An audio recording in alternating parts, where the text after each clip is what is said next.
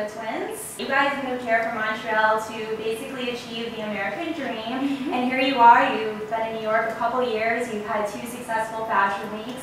Tell me, what are some of the obstacles that you faced to sort of get where you are today? Well, I would have to say it was really funny because when we first moved to New York from Montreal, it was a total cultural shock.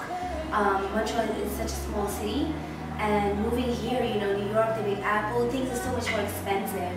And then when we started, you know, a company, then, you know, obviously we had the challenges that every small company has, which is, you know, we had to build a network, we didn't know nobody, but we really trusted ourselves.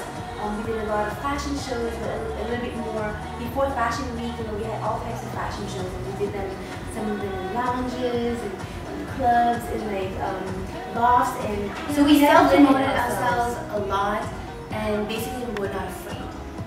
And I was really excited because when I first went to your show in spring 2011, I remember Ice-T was sitting in front of me, and I was like, oh my goodness, here's Ice-T with his whole entourage, and then out comes Coco on the runway, and she made quite the impression. Absolutely. So how did your relationship with Ice-T and Coco come about, and where is it now? Are you guys collaborating on any projects today?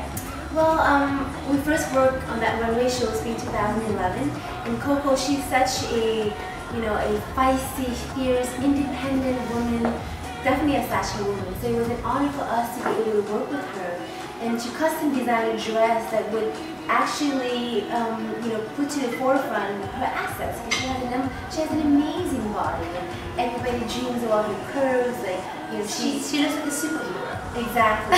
It's almost too good to be true. And then we said, all right, it's Coco. We have to design something that will represent her personality, her style, and the way she is. She's overly confident.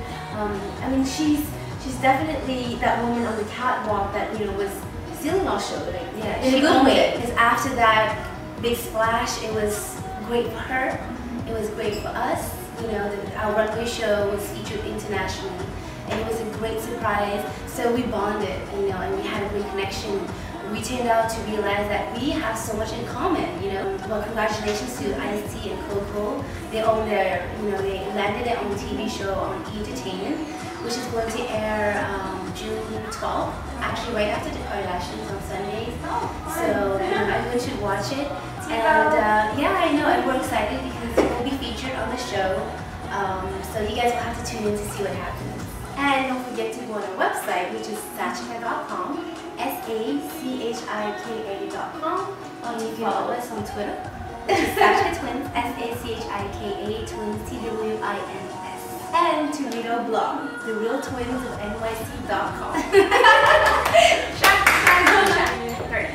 Bonjour, je m'appelle Totam et Tonia. Nous sommes les Sachika Twins et vous regardez Social Vicen.